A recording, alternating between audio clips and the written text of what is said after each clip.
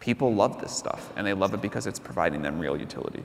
And that doesn't come along too often. We don't get like a real new tool in the toolbox that fundamentally reshapes what we're capable of doing that often.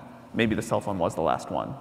I think this will be bigger than that, Yeah. but it will at least be of similar magnitude. And I think the way we get to this awesome outcome is to unleash the creative power of the world.